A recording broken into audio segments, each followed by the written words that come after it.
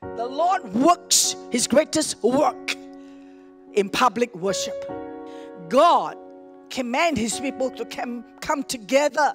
The habitual coming together, because this is when God begins to reveal Himself greatly.